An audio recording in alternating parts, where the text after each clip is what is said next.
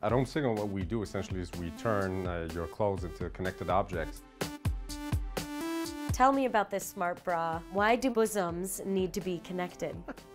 Well, the Home Bra is the first smart sport bra of its kind. It captures deep biological signal about yourself, sends this information through your smartphone, and then provides feedback that helps you change your behavior, improve your performance, be more motivated.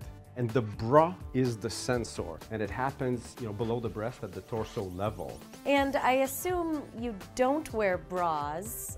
That's a fair assumption. I'm curious why a man would choose to develop a product like this. Interesting point on that one. I feel weird about the fact that it's the first time Home Signal launches a product that I haven't tried, so somehow, I might have to remedy that, but this was a women-led project within Home Signals. We tried to do a smart bra several years ago, and we realized it's more difficult to do compelling product for women than it is to do for men. And so we essentially reinvented the bra from the ground up. Can you wash the product? Absolutely. We recommend you remove the hardware module and then just you wash it simply.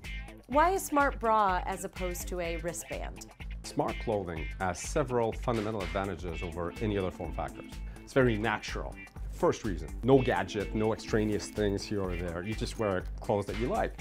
Second reason is with smart textile, you can capture the biological signal anywhere on the human body.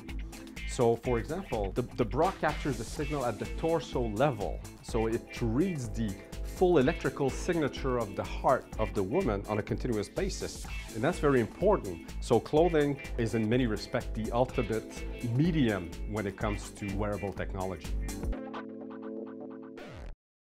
Hey YouTube fans, I'm Landon Downey from CNBC. Thanks so much for checking out our channel. Here you'll find videos packed with all the info that you need to be smarter about your finances. Be sure and subscribe by clicking right here, and click on all the videos around me to see CNBC's original series Young Money, Tech Bet, Kramer's Mad Money, and all the latest from CNBC.